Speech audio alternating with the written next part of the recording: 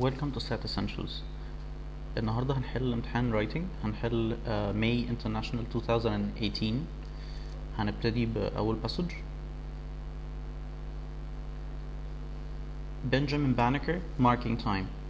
Benjamin Banneker gained local fame for making a working clock in 1753, a time when few people owned clocks, let alone understood their mechanics. طبعا هنا the they are that's a verb.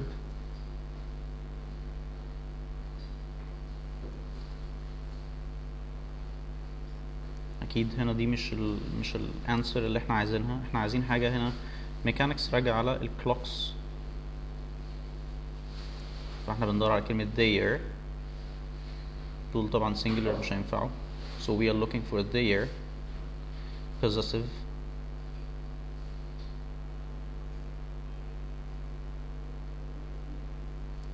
Okay, second question. بيقول a former teacher, however, encouraged Banneker to pursue his education independently and lent him the books to do so.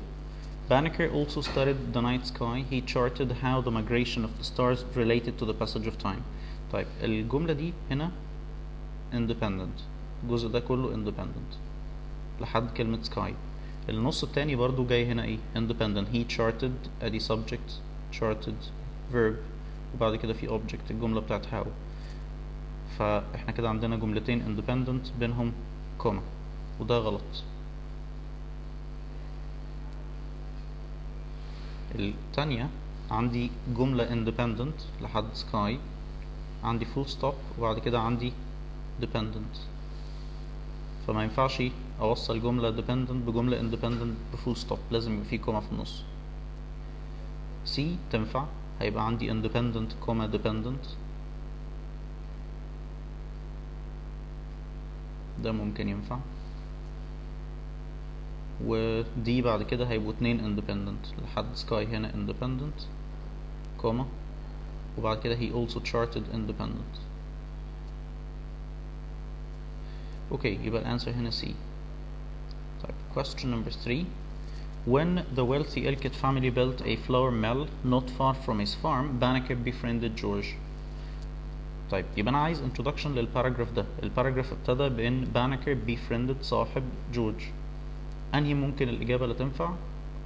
واضح هنا ان هي A، بتتكلم عن الفريندشيب اللي عملها بانكر مع جورج، so it's A.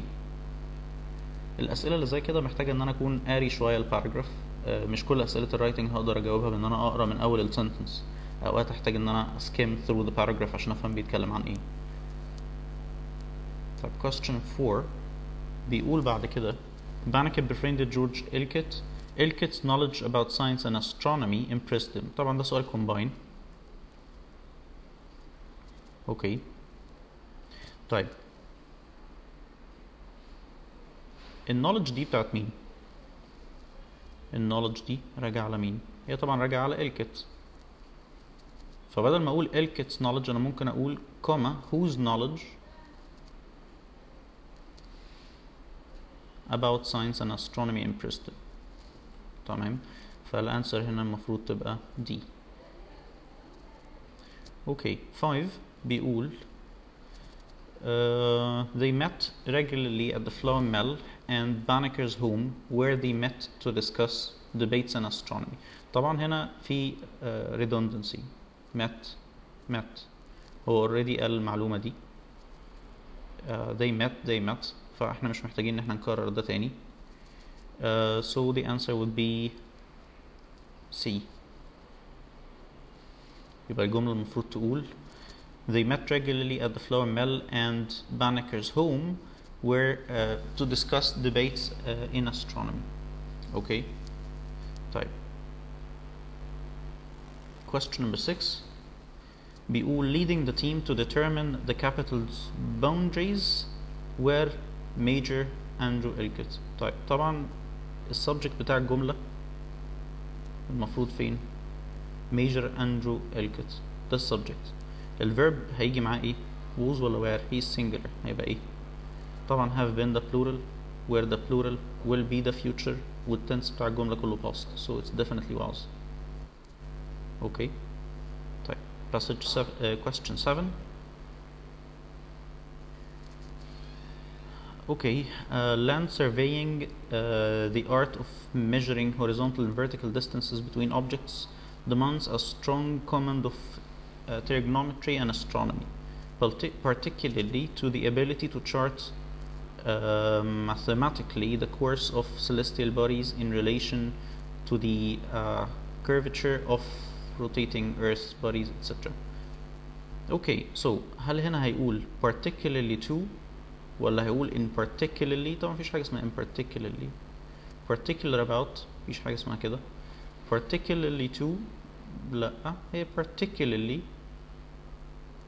the ability to chart mathematically, etc. طيب question number 8.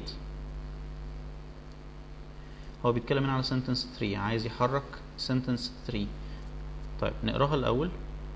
sentence 3 بتقول ايه؟ his cousin George likely recommended Banneker for the job. يبقى أنا بدور على جملة تانية أوصل بيها الجملة دي يكون ليها علاقة بإيه؟ بالكلام عن الجوبس. في جوب معينة بانكر هيشتغلها. أوكي طيب تعالوا نقرأ قبلها وبعدها هل ليها علاقة بالموضوع؟ هنا بيقول إيه؟ Federal legislators met in 8 different northern cities before they decided that as part of a broader compromise a capital should be built further south.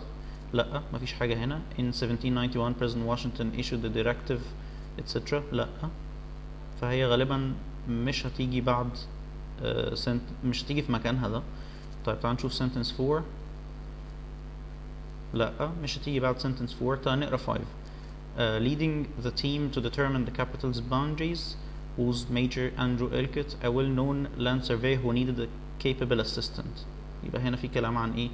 job اللي هي assistant ل Major Andrew Elkett، وبعد كده his cousin George likely recommended Banneker for the job. يبقى هي تنفع، هي تيجي بعد ايه؟ بعد sentence 5. يبقى سؤال زي كده عشان اقدر اجاوبه كويس لازم اول حاجة اقرا، تاني حاجة relate السنتنس دي لسنتنس تانية ليها علاقة بالموضوع. اوكي مش هقدر اجاوب الاسئلة دي من غير قراية. اوكي طيب 9. Banneker and the rest of Major Elkett's crew set up a camp on Jones Point in early March 1791, a peninsula extending into the Potomac River. The point offered an expansive view of the territory.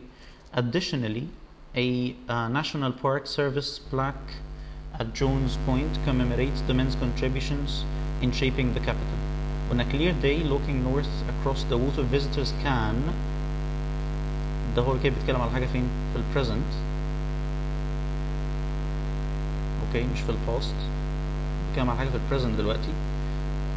طيب الكوميموريشن او التقدير اللي اتعمل للناس اللي ديزايند الكابيتال، هل هو حاجة دلوقتي ولا حاجة in the past؟ According to the text it sounds like something in the present. اوكي فالانسر هنا تبقى today.